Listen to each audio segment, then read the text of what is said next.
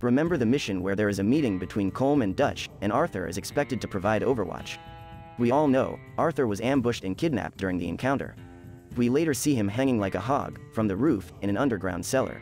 I was very interested to see where actually Arthur was being held, and it seems it was right at the border of Blackwater, by the upper Montana River.